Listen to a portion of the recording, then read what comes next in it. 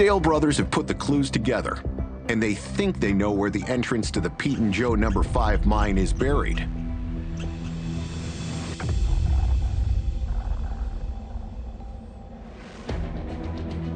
If they're right, they'll be just 65 feet away from Ole's gold.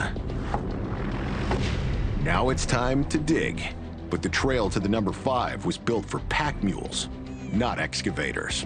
We have to build a new section of road that takes us up the mountain to No. 5.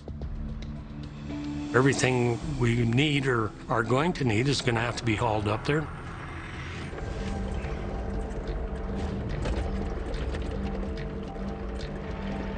To do the job, the Dales bring on their first contractor. Marty Saluso is an old friend. He was in my graduating class in 1976.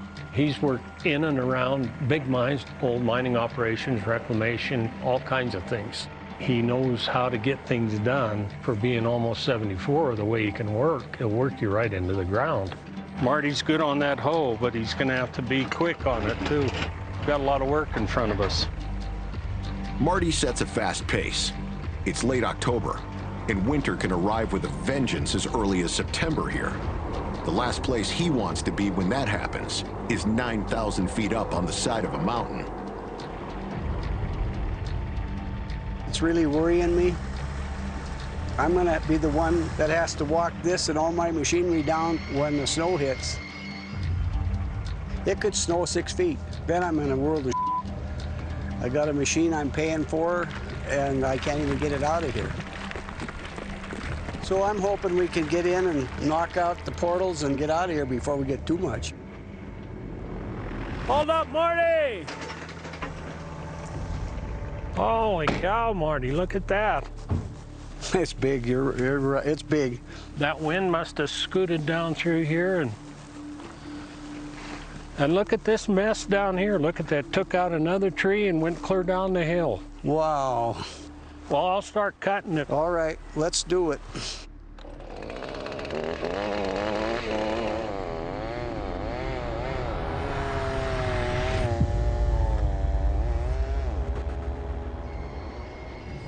Paul Dale. So I was born July 11 of 1954, and I am fourth in the lineup.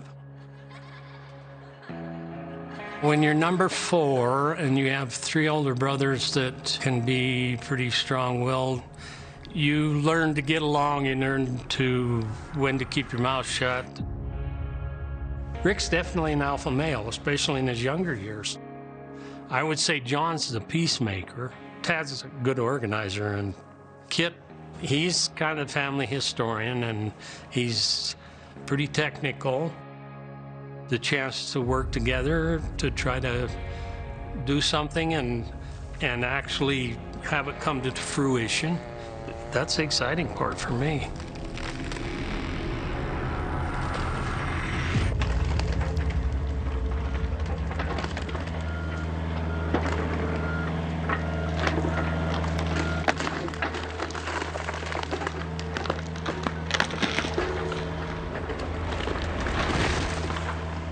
How's that look, Paul? Way to go. Well, let's have a celebration over it, huh? Should we break some champagne? Let's go get some whiskey from camp. All right, I'm going back to work. While Marty presses on towards Ole's gold, the Dale brothers set their sights on phase 2 of their long-term plan.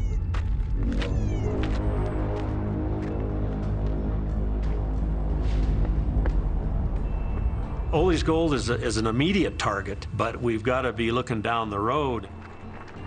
The B&H tunnel gives us the opportunity to access the ore body all the way through the mountain. The Dales are convinced that a feeder system of gold runs vertically through the mountain. The B&H runs 2,500 feet and is connected to the mines above through passages within the mountain, making it the most efficient place to mine the deep ore. Gravity always works. If we develop the bigger ore body that we know is there, that would be the easiest haulage level to bring everything out on. Okay, They're opened up and let's see what we got in there. Gee whiz. I didn't expect this. The tunnel is almost completely full of ice. Well, I would say the B&H is more of a refrigerator than it is a 2,500-foot drift right now. When we were younger, there wasn't ice in this tunnel. As a teenager, I remember going clear back around the corner here. The ice has been building up there for a number of years. That's a tough problem to solve, in some ways even worse than rock.